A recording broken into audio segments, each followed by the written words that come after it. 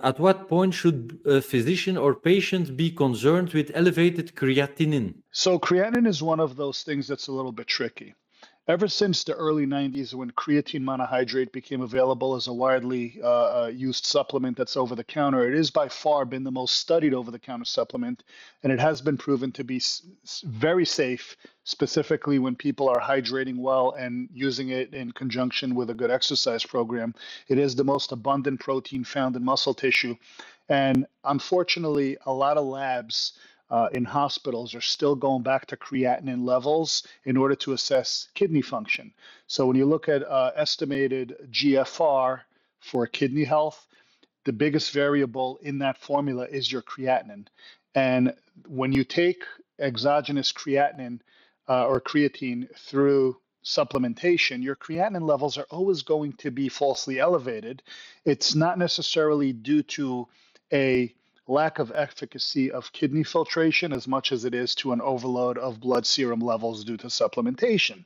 The problem is that you're going to set off alarms when you go to any primary care for a well visit, or if you go into a hospital, expect a significant workup from a nephrologist when your creatinine comes back at 1.4, 1.5, et cetera.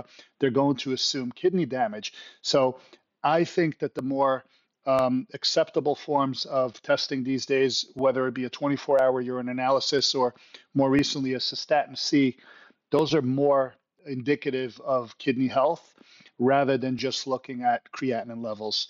I wouldn't be too concerned with someone who's got a little more muscle mass than average or someone who exercises heavily, which breaks down protein, muscle protein, and dumps creatinine into the blood, or someone who supplements exogenous creatine.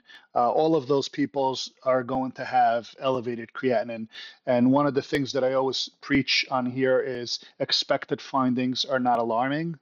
The problem is that a lot of your providers don't have expected findings. They just kind of look within the flags.